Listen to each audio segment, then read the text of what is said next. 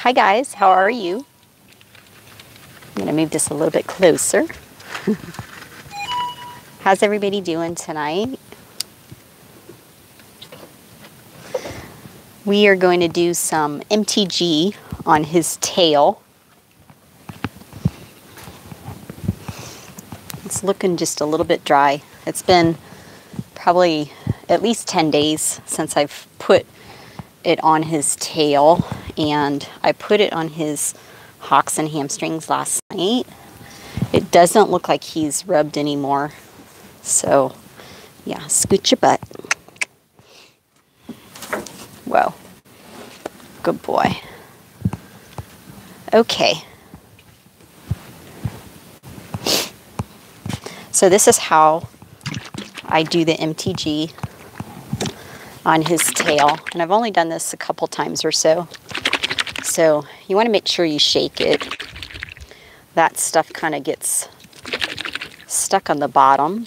And you need to shake it just to kind of move it around so you get full strength. So this is what I was trying to explain last night in the dark.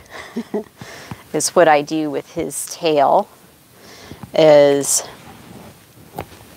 I start at the top and just kind of spread the tail hairs and just try to put this down to the tailbone.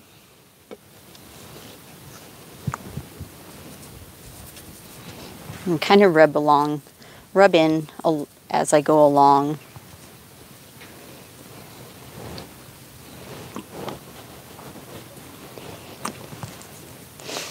And again, I searched a while back videos of people using MTG on the tails and manes, and I didn't really find anything that I could see unless I just wasn't doing the right type of search. But it looks like he still has some dandruff here, but I'm kind of overdue for doing this. This is supposed to moisturize their tails. And yeah, I was going to try to give him a bath today. Or not a bath, but I'm going to try to wash his tail, but that didn't happen today. It's not really chilly, but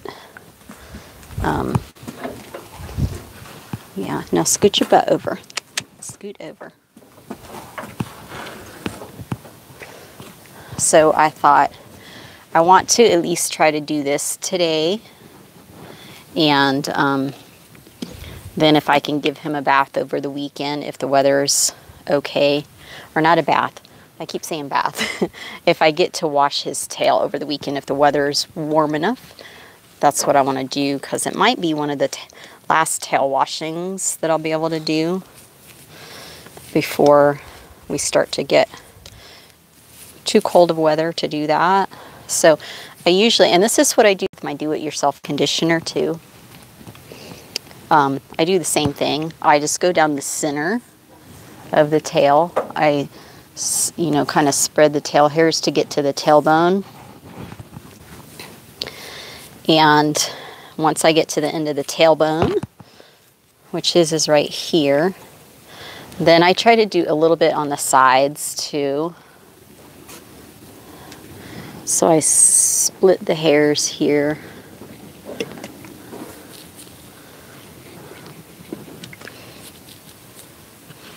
And then just go along each side of the center. What? Can you scoot your butt over? No, that's the wrong way. Scoot your butt. Good boy. Oh boy. Whoa. Good boy. Okay. So let me get one of my combs too. I'm going to try to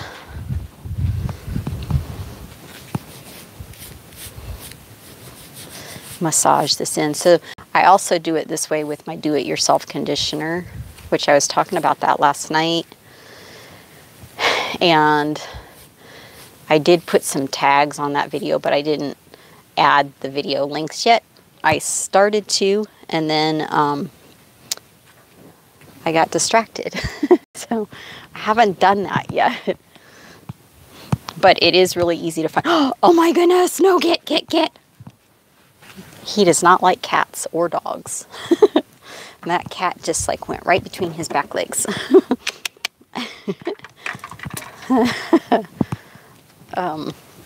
Yeah, now what was I saying? See, that's what happens. I have so many animals that when I go to do something, sometimes I just get distracted. Get out of here. I get distracted and then I forget what I was doing or what I was going to do, and I go do something else. So, oh my goodness, he does not know what he's doing. Okay, he's laying down playing with the bell boots now. So, anyway, yeah. Oh, I think I was saying the do-it-yourself conditioner. It's pretty easy to find if you go to my page. And it's, I was looking today. It is under, I do have a playlist, do-it-yourself projects, I think it's called. It's kind of, you'll have to scroll down just a little bit, but my fly spray recipe, one of them, is there, along with the do-it-yourself conditioner recipe. So, yeah, you can see that there. And I have changed it just a little bit. Not a whole lot. And I need to just do a new video to show the new way. But it's pretty much the same stuff. It's just a little bit more of, I think, the baby oil. But you don't want to overdo the baby oil because then it attracts more dirt. But I'm seeing, like with this is kind of oily and kind of tracks some dirt too. But it does moisturize it. And like I said, it's helped his, whatever he has going on here. And see, yeah, he has sand stuck here. So I'm going to go ahead and brush that out. That's the only thing I don't really like about this. And that's the one good thing about the do-it-yourself conditioner is the ingredients for it. With the Suave conditioner, it doesn't attract dirt. Yeah, so it moisturizes and kind of soaks in, and it doesn't stay oily like this, and it doesn't attract dirt, because it's like we're all dirt out here, like the pasture, the horse, all the horse pens, it's just all dirt. And yeah, so whenever they lay down, if they're not in their house with their shavings, then the dirt just sticks. So I want to take a look at his dandruff.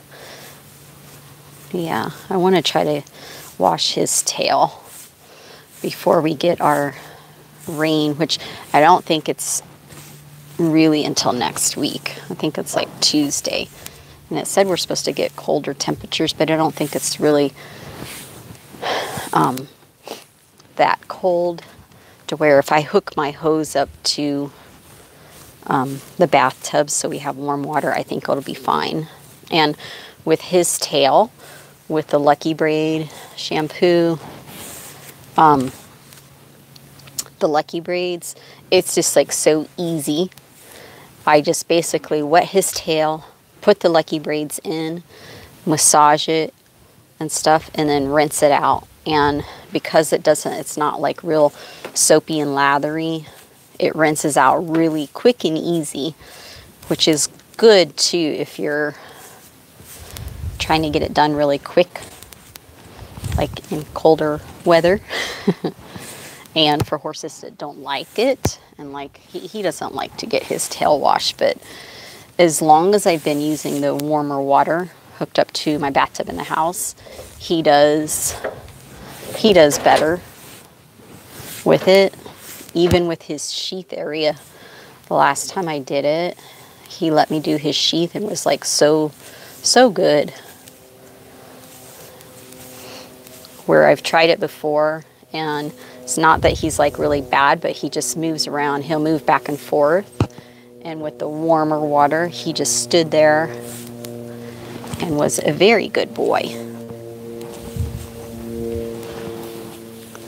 So, whoops.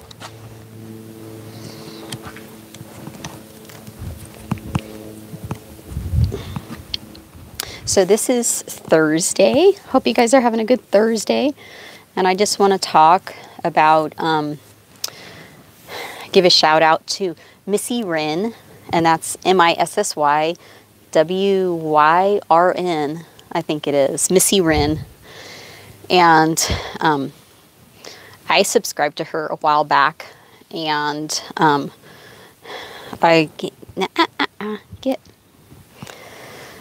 I really like her approach. She has a great approach. She's the one, I don't know if you have seen her or know about her. She's gentle. She's a gentle horse trainer. I think, I don't know if that's her method, gentle horse training, but she just had a video today, and I think it was having a flexible mind for horse training. I think that's what it was called, something like that. It's her latest video as far as I know, but if you get a chance, watch it, because I like totally agree with that. And I think that's true. You know, you can have your ways of doing things. Her frustration was, you know, the different like methods or programs out there that say you do this, this, and this, and this. And I kind of have the same frustration and the same belief, because I don't think that you can like really put it in order and follow something like that. You know, I'm a fitness trainer. I've probably said that I don't know how many times in all my videos, but in case you don't know or haven't seen me, I'm a fitness trainer, and I believe in that too for my fitness training. It's like, you can have your guidelines and your method, but you have to be willing to be flexible and change it when you need to, and not feel like you have to stick to it no matter what. And I think there are people, I think he has an itch. You got an itch? Do I itch? What? Okay, let's see. Let's see. Show me your itch. You got an itch? You can't go anyplace though. Okay. Oh, you got an itch right here? You stay right there. Where is it? Here? Here. Let's use the comb here. Is that it? Excuse me, I have to take care of my horsey and his itch. You got another one? Am I getting it? Up higher?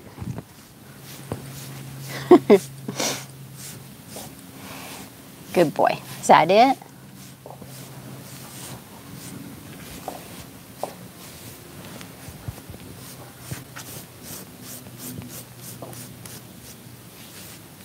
How's that? Is that good? Okay, let's see. Let's put you back on here. Okay. Hopefully that was it. But, you know, I think you have to, especially when you're working with somebody else, you know, being a fitness trainer. I competed in bodybuilding, and, you know, I learned to listen to my body and myself and adjust things for me. Then it's a different story when you have somebody else that you're working with in addition to you, whether it's a person or a horse. I think, at least with people, you can get feedback, but sometimes that feedback isn't as honest as the feedback that you get from horses. because sometimes people aren't in touch with their feelings, or, you know, what they're feeling in their body and stuff. So sometimes it's guesswork for them too. But the thing that I was getting at was, I always wanted to write a book for fitness and how to train, how to eat and everything. And I just have never been able to do it because I don't think you can put it into words, because it's always different for each person. You know, it's like things can change, things can be similar. Hi, Susan. I was just talking about how to write a book, or writing a book, that I always wanted to write a book that, but I've just always found it hard to like try to put things into a method. I was talking about methods, and Missy Wren, she's on YouTube here. She's a horse trainer. She has the gentle horse training method, I think, is her method. And I really like her approach because it's gentle. It's not forcing anything on the horse. You know, I like to watch a lot of different people, though, and I learn different things from different people. You know, there's Clinton Anderson, Warwick Schiller, Carson James, and then there's the Western pleasure trainers that I like to watch: Dana Hokana, Cleve Wells,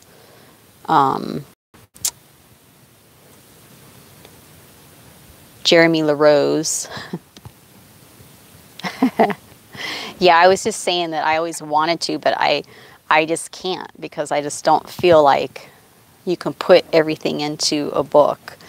And I was talking about, although I would like to, but I was talking about Missy Wren's channel on here. I saw a video that she did today, and I agree with it, and I really like it. But she talked about having a flexible mind for horse training, and I so agree with that.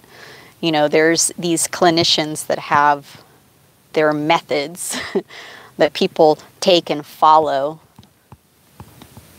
Possibly. I think I'm starting on something that like happened today, and I was like, that kept popping in my mind that I might do something like that. And I don't know if I would like gear it towards fitness or horses or both, but it's maybe the starting of that, possibly. Or maybe just a video series. Thank you. Maybe just a video series. But I just find it hard because the thing that I was reading today, well, I read like from I think 3 different things, and it's funny because the parts that I read of 3 different things, it all went together, and it gave me like a message. And then when I saw this video from Missy Wren, that even went with it too. It was kind of like the closing of everything that I read this morning, and then I saw that later, and it was like, wow, okay, everything's connected. I don't know if you watch Manifest. It's a new series on TV. It's one of my favorite shows now for nighttime. In addition to The Voice, I like to watch The Voice. But Manifest, yeah, that's an interesting series. It's a pretty new series, but they get messages like each show pretty much, and that was one of the messages. And I got that message before that show came on that said that, but it's their message was everything's connected. Mine was everything's interconnected, which I think that's true. And it's like I was drawn to reading 3 different sources in 3 different places. I was just drawn to it, and it's amazing how it all fit together and gave me an overall picture of the whole thing from 3 different sources. And then the video to top it off was like, wow, that's pretty cool. But the first thing that I was reading, did I want to talk about that? Oh, wait.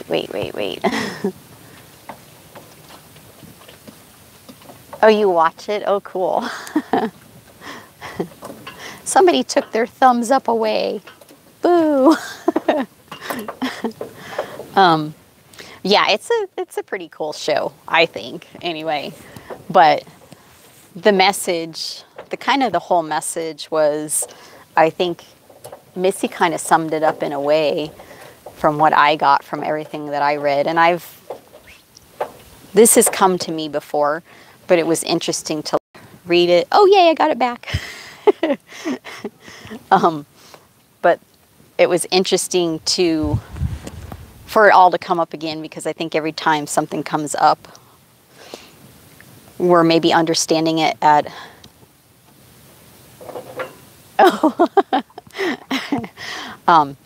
I think every time something comes up or around again, that it's like it's coming up for a reason, and maybe we're learning it at a deeper level or understanding it even more. And her video was just about that. You know, it's like when somebody develops a method, anybody can come along and follow that method if it's like put into play. And that works to a certain degree, but you still have to have like feel and timing and stuff like that. And if you don't understand that, or it might not even work for certain horses. And that's kind of what she was talking about. You have to be able to have a flexible mind to change what you're doing. And I think I was talking about this actually in one of my last videos, maybe with the groundwork video live of Mousy last time, that you have to be flexible to change. That if you're doing something and it's not working, it could be the thing that you're doing just isn't working, it's not right, or it could just be that you're not doing it the right way. You don't have the right intent behind it or the right energy behind it for it to be effective or for the horse to understand it. And so I think there's more to just having a method and following it. And that's, I think, kind of what she was saying, or at least what I got out of it. Because it's the same in the fitness world too.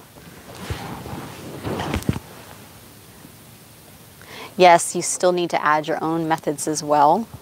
And that's what it is. It's like, and she said something about following the mainstream. And the thing that I was reading this morning, I was drawn to one of my chakra books, and I was drawn to reading about the third chakra. Then I was drawn to the first chakra. I wanted to go back to the first chakra and start there. It's been a while since I've really looked at this book, and I've had it probably 20 years. It's one of my favorite little books. It's just a little tiny book. When I get back in, I'll see if I can like post the title of it below. But it's short, to the point, and gives you like a really good understanding of the chakras. But it doesn't say this in that book, but just from studying the chakras, that the mainstream, following the mainstream, it's like you get caught up in going with the flow, or is in the Bible would say you're in the world view instead of like God's view. You're following the mainstream, what everybody does. And it's not really about that. It's about finding your own gifts and your own talents and your own ways of doing things. And I think the only way that you can do that is by being open and listening. But the first chakra also deals with the two things, as far as like having your guidelines. Yes, don't follow blindly. That's true. And that's, you know, sometimes when you follow certain programs or methods and you're just following it, it works for the general public, but there's like so much more to it than that. And then it's about, you know, putting your own touches to it, depending on what you're feeling for that particular person or horse. Whether you're like fitness trainer or horse person or whatever you're doing, or even for yourself, you know, it's like, you know, that's how I learned. It's like you listen to different people, especially if somebody's good at something, you listen to how they do it. And then I take pieces, a little bit of pieces from everybody and use them. And I think your intuition leads you and tells you what you need to do for whatever's going on, because you can have your guidelines of, say, dieting. You have your guidelines, and if something's not working or you're not getting the results that you want, you have to have that mind flexible enough to change whatever it is that you're doing. I mean, if you're too rigid to change and say, I just got to keep doing this, this is what it says to do, you know, you get stuck in your first chakra. And that's your grounding. You know, if you're, and this is the stuff that I was reading too, you know, if you're not grounded, if you feel spacey and you're just out here, all the whatever, you don't have the grounding. And then you can be, but that's like flexibility. You're like too flexible. You're too spacey. You can't hold on to anything. And, you know, that's actually an energy that if you get on your horse and you're not grounded, they can feel that. But then if you're the opposite and you're too grounded, you get too attached to ideas and patterns, and you're not willing to change. It's just going to keep you stuck in your old ways of doing things. So it's like, it's a combination of the two. You have to be grounded enough to not be spacey and like an airhead, I guess you could say, but you don't want to be too stuck in your ways of doing things, or stuck in a pattern or a method or a program that you can't think outside of the box to a certain degree.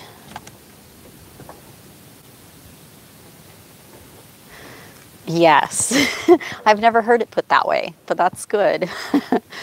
Yeah, close the top of your head so that energy can't like leak out, right? It's like close it and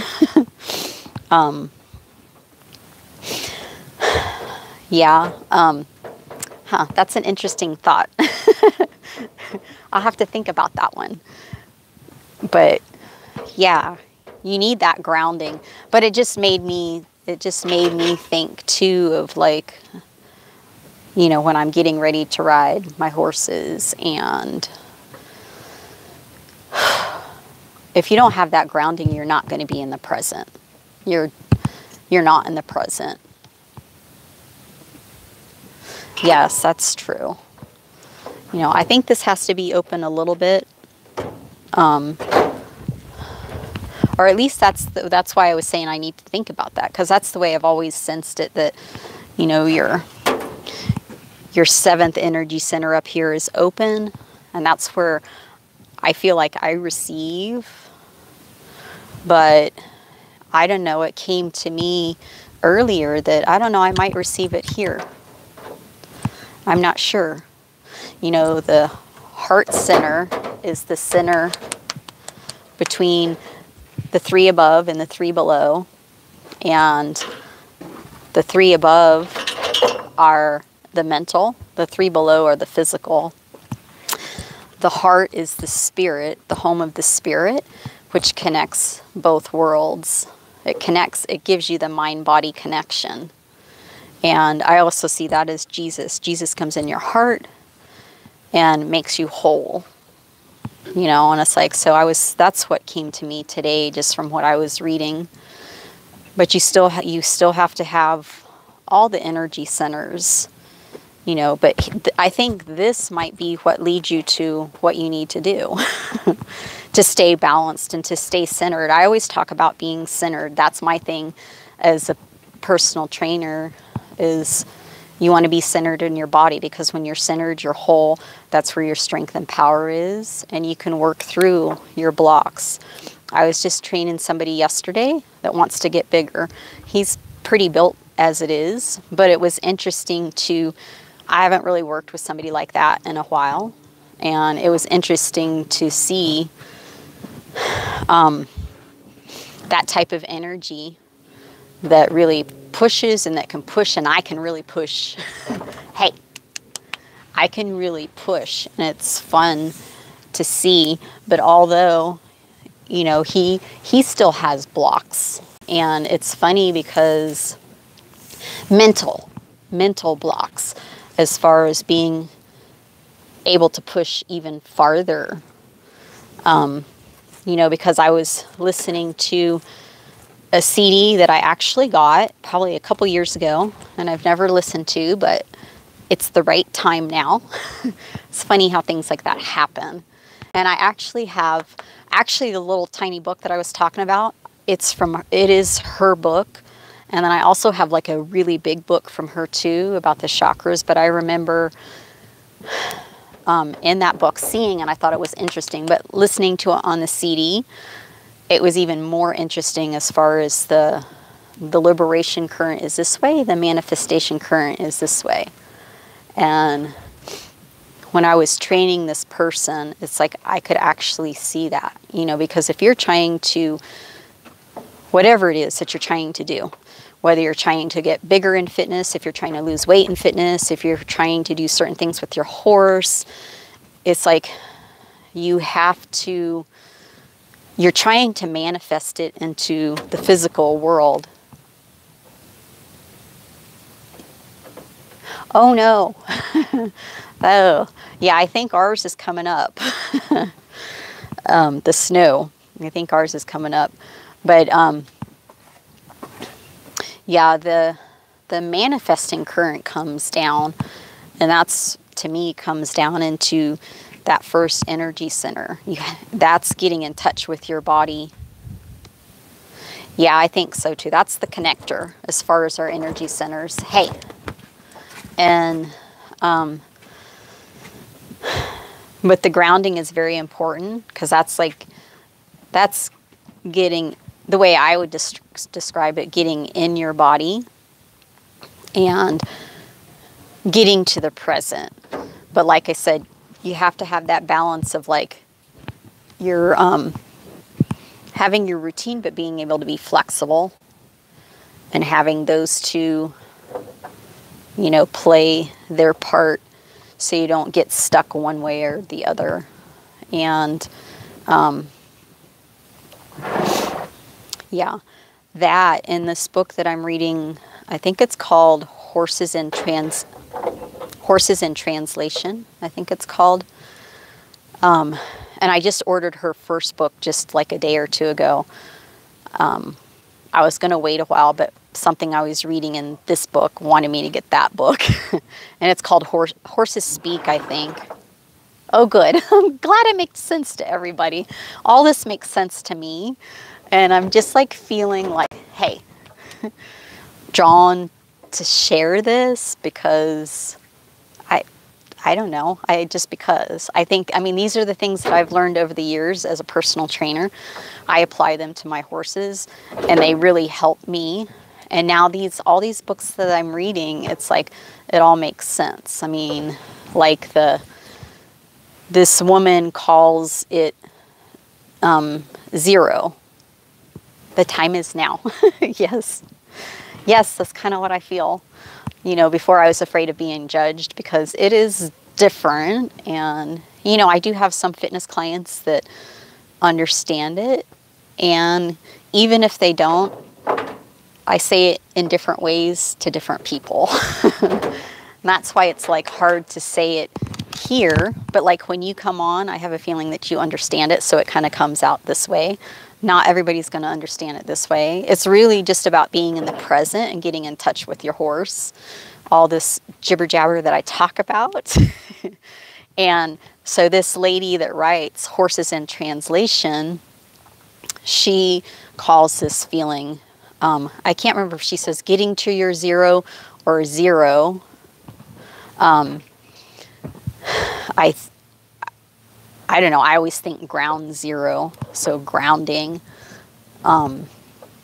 It's to me, it's that grounding feeling. It's that feeling of, and she says the same thing. It's the feeling, I call it being in your body, but it's like your calmness, you're in the present. You know, your first energy center is your slowest vibration, your slowest energy center. It's more dense, it's slower. And if you think of that energy, when you get in touch with that energy, it's going to make you go down. That's where you want to get to manifest anything. You have to get down to that point. Is that calmness, that state of presence. That's where your horses are, I think, when you get to that point. Then once you can do that, then it's like, to me, your energy flows up and down. And that's the liberation current and the manifestation current. And the liberation current is like when you get to that grounding and then you move your way up. And that's like your breathing, your get up and go, your air from your breathing. This is like your breathing from your diaphragm, your expression, your vision. So if you have a vision, and then being open to receive, and then you come back down. So then you're receiving more information, you're seeing it, you're expressing it, and it comes down, and then you manifest it. So it's about going this way. But the liberation current, so I learned this yesterday. The liberation current, when you go up, it's about releasing old patterns. Then once you release those old patterns, then you can come back down and manifest. And that's what happened yesterday when I was training this person, where we had done one set, we went heavier, and he kind of like fizzled. I saw it as he lost his mind frame, because I said, take it one at a time, and then he just like died. And I'm like, I go, this is the only time that I would say that we're going to go down in weight, but I would just want to see something. So we went down in weight, and I said, but this time when you do it one at a time. And when you stop at the bottom to catch your breath, don't let your mind go. He was letting his mind go. Then he'd go to lift the weight, and he just couldn't do it. I go, you have to always keep your mind there. Even if you stop your rep at the bottom and catch your breath, then you explode. And I know that'll make sense to Susan, but it's kind of the same with your horses too. I can't think of an example right now. But you have to keep that mind.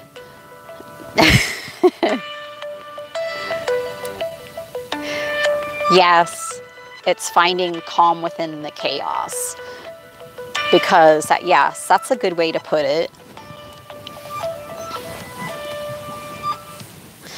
And while we're talking about all this, I did put some MTG in his tail. But yes, because when you're in the middle of a set and or say towards the end of a set, it's chaos, and it's about keeping your mind calm, but not letting it go, not giving up.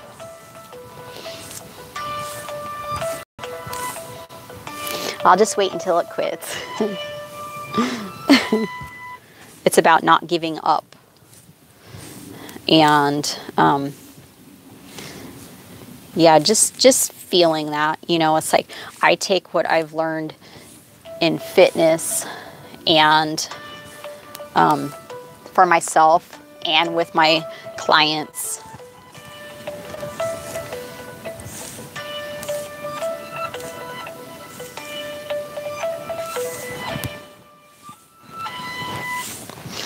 I take what I've learned for myself and my clients, and what I feel, and try to, once you, Okay, I'm going to have to end this. I'm sorry, guys. But yes, that's true. Once you learn how to find that calm and your zero, as she calls it, you can do it anywhere. And I try to do that with my horses because that's where horses are, is they're in the present, they're in the calm. And if we can find that place too, that's where you guys get your connection. And so anyway, I'm going to have to go and end this, but I'll see you. I might come back on in a little bit. I'm not sure, but I'll see you guys later, okay? Have a good night. If I don't come back, have a good night anyway.